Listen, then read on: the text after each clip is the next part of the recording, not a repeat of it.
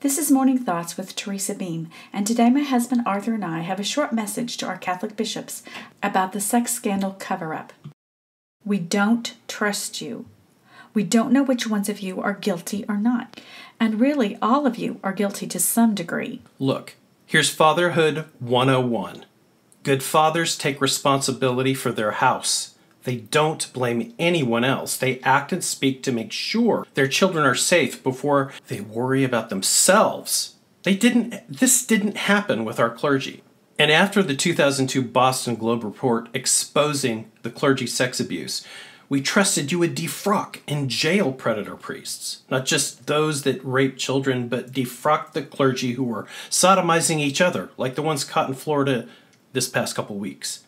Apostles of Christ can never claim plausible deniability. Come on! The Vatican has the finest intelligence in the world, so no excuse will be understood or accepted by faithful Catholics. Besides, it will always appear to be criminal negligence because shepherds must always be hunting and keeping an eye out and an ear out for predators. Your Excellencies, you did not rid the Church of its criminals. Your staff, your crozier, isn't for photo ops. It's a defensive weapon against lions and wolves attacking Christ's flock. Sorrowful words do nothing to prove your innocence. We don't trust you.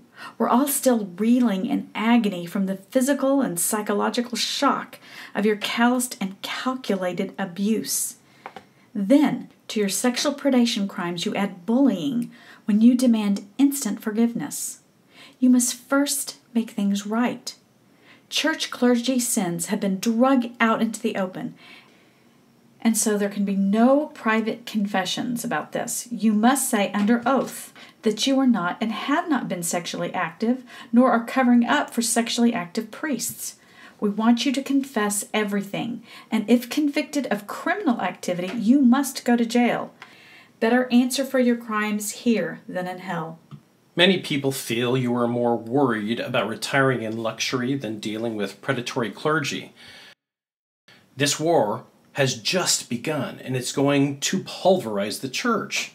So it's ludicrous and way too premature for Cardinal Wuerl to call for a season of healing.